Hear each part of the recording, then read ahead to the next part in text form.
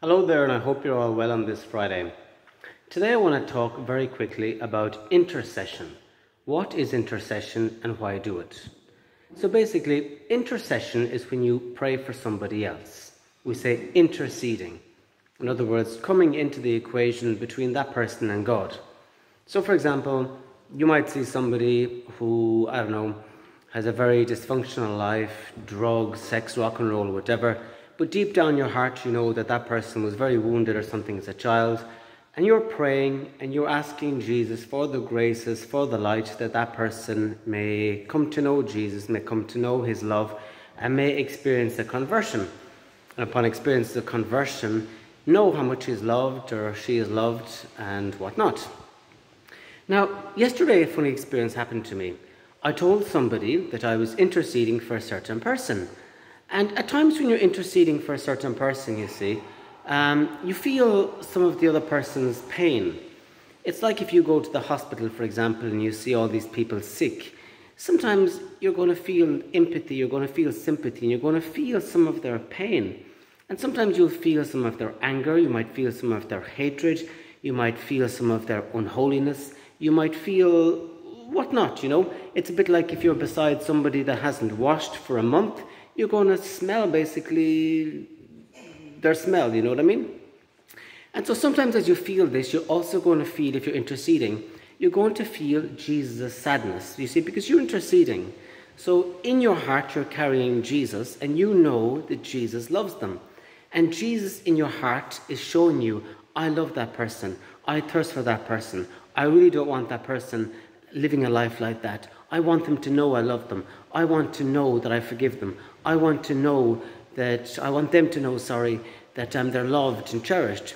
And as a result, sometimes Jesus allows you to actually feel his aching, his longing, his desire for that soul.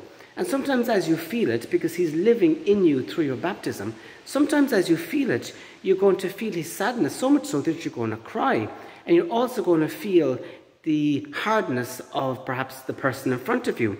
And sometimes this is what we call a burden, a spiritual burden, an intercessory burden. And sometimes it's very hard. And I know in my experience, I've had times when Jesus has asked me to carry certain burdens for hours and sometimes days. And let me tell you, inside it's been like an inner crucifixion. But afterward, the result is that the person in question gets some sort of a healing, gets a light, gets an infusion of grace into their soul. And so you see, it's part of the gift is the cross.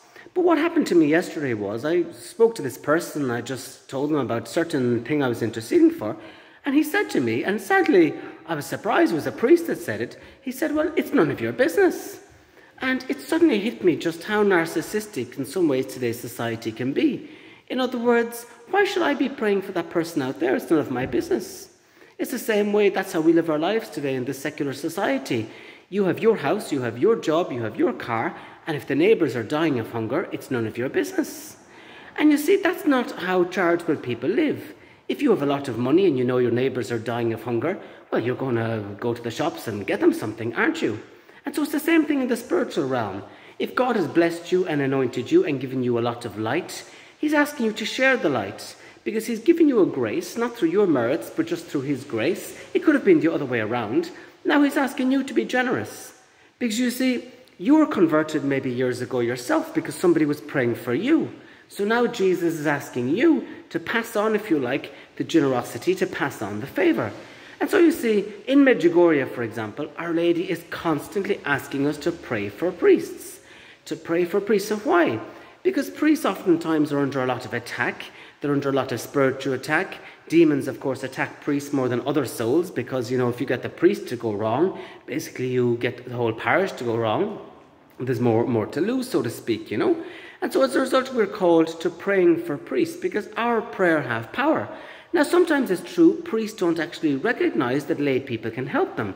Sometimes priests live in a sort of a world of their own, that they sort of think that they don't need the prayer of the laity and that we're mere lay people and that basically they don't need us, or that they shouldn't need us because they're priests. Now, sadly, that error, sometimes the ones that believe it, is a product of their training, and so we have to not let that get into our hearts. But when we see the lives of the saints, we see St. Teresa, the Child Jesus, for example, Sister Faustina, they were night and day praying for priests. And praying is interceding. And sometimes Jesus will allow us to feel the hardship priests are going through, the terrible spiritual trials, the attacks. And he allows us to feel this, not so that we judge them and say, oh, look at how unholy that priest is, but also to just see how much attack they're under and how much weakness is in them. And so you see, our job as intercessors, as prayers, is to pray, is to offer, and yes, is to suffer. And at times, I will have to tell you, intercession, of all the ministries, I have to pretty much say, it's the one that will bring you the closest to Jesus. The reason is because you have nothing to show for it. Nobody will offer you a bit of thanks for it. Nobody will give you even a penny for it because it's totally invisible. And if you want to really excel in the spiritual journey, then get involved in the ministry of intercession, because let me tell you, there's no other ministry in the world that has more ingratitude attached to it. However, Jesus will reward you. The Holy Spirit will reward you. And just as your Heavenly Father, he sees what you're doing invisibly, he too will reward you in his way invisibly, or he'll reward you through other people. And so basically, today pray.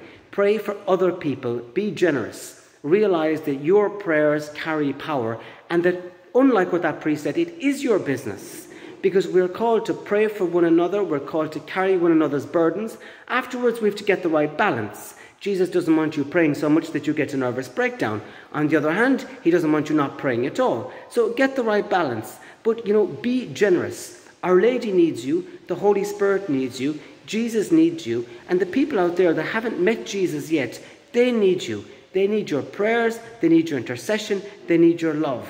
And don't be fooled by people who say, well, Jesus died on the cross. He's done it all. So basically your prayers are basically not needed. That's not true. Some Protestant people believe that, and let them believe it, but it's not true. Jesus needs our prayers because he lives in us and through us, he's working with us and using us to basically bring people to him.